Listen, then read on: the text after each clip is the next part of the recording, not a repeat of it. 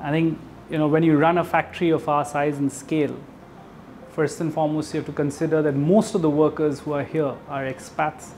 They live away from their families, especially the ones who ensure that our factory keeps running.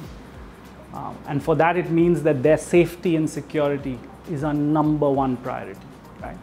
Making sure that they can go back to their families on their holidays safely is really what our focus is on. So towards that, we follow all global safety protocols, European standards, which we call EN, and all UAE local standards as well.